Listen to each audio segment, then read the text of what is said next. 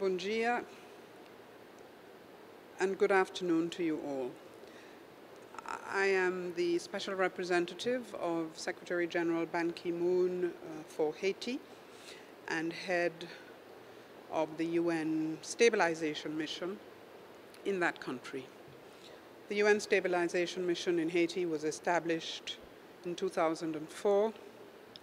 The mission will shortly be attaining its 10-year mark.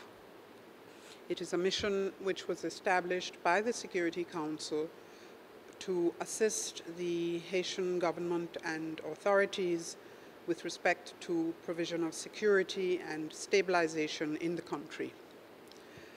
The mission has, as most peacekeeping missions, a military component, a police component, and a civilian component. The military component has been led by Brazil since the inception of the mission in 2004, and therefore the force commander has been Brazilian. The mission has had, the force commander has been Brazilian, the force commander is Brazilian. The current force commander, General Pujol, will soon be demitting office and will be replaced by a Brazilian general, General Jaburangi. I have just met with the foreign minister who, prior to coming to Itamaraty as foreign minister, was permanent representative of Brazil to the United Nations in New York.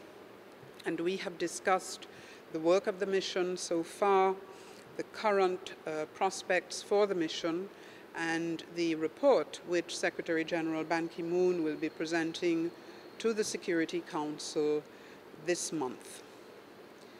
All in all, I would say that I have been very pleased with the work that has been done by Brazil from the very inception of the mission, pleased with the support which the mission and the peacekeeping department of the United Nations has always received from Brazil.